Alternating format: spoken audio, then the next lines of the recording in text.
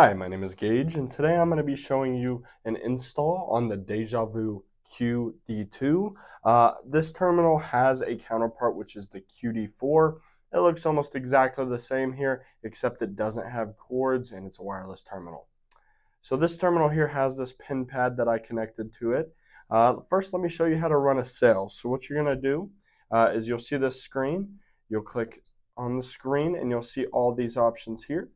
For that return, that'll be like a refund, which will be after the batch, or a void will be before a batch.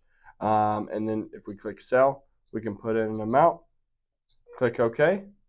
It'll give you a total amount that you can confirm, and then it'll send it over to the pin pad.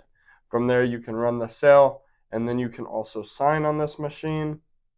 And then on there, if we don't want to do that, we'll just cancel that. To go back, we can see the void and return, auth, balance, and ticket. We're going to click these three lines here, and it's going to give you the menu. This is more used whenever we are here. So if we ever ask you to get to these settings, you might just have a few things that you might need help with. The manager password on these is always 1234. And this is going to have like your normal settings, your communication for certain things. You can set a language. If you have a download, it's right there. We'll go ahead and click settings. The settings on here is the keyboard. If you want that to beep or not, back here, and we'll go ahead and go back. We have that menu again. So if you click utility, that's going to pop you down to other settings. We also got settlement. This one's settle daily batch or batch settings. So if you click that, that will allow you to do that batch. If you want to view a report for the day without settling out that transaction, click reports. You have that daily report or that settlement report. Summary report. And then over here on favorites, we have settle daily batch again. You got transaction number. You can void a transaction from here. You can also reprint a receipt and view a report or a summary. If we go back one more time, we'll go ahead and click the star. These have the options from over here. So these have the same options. This is just your favorites menu. So you can go here and then click favorites and have the same options. On this machine also, you can connect it to a pin pad, but it doesn't need to. It can be run solely on here.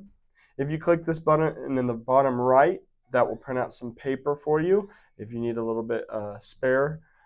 Also, if you pull down from the top, what you can see is there's going to be a notifications tab like a Samsung phone. If you pull down again, it's going to have the options for brightness, any of the Bluetooth. Let me clean that screen. We can change the brightness here. We can change Wi-Fi, Bluetooth. We'll go ahead and click the settings gear up here though. On Wi-Fi, this will pop up all the different options. It's just like a normal phone. You got the Bluetooth, and then you do have your normal settings here. You can also change the date and time at the bottom under system. If we go back, this is kind of a conclusion to this terminal. Again, this is the QD2 with the pin pad. If you did want the QD4, which is the machine that has no cords, you would just ask for that one. This is what the back looks like. Again, I hope this video gave you a better information on how to use this and some of the settings that are within this terminal. Again, thank you for using wholesale payments, and I hope you have a great day.